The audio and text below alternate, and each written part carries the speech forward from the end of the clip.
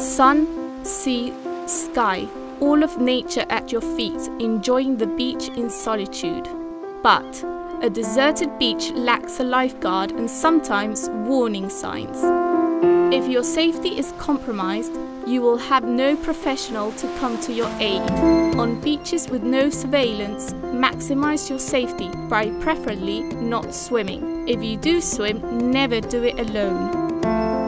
If you do decide to swim, always use some form of float and ask the locals or surfers which areas of the beach are the most dangerous. Enter the water slowly to check the depth. Avoid the currents and never swim parallel to the shore. Avoid swimming at night and never enter the water if you have consumed alcohol or drugs.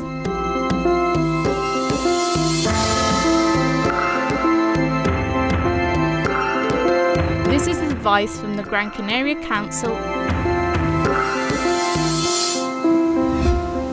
Security at all costs for Canarian waters.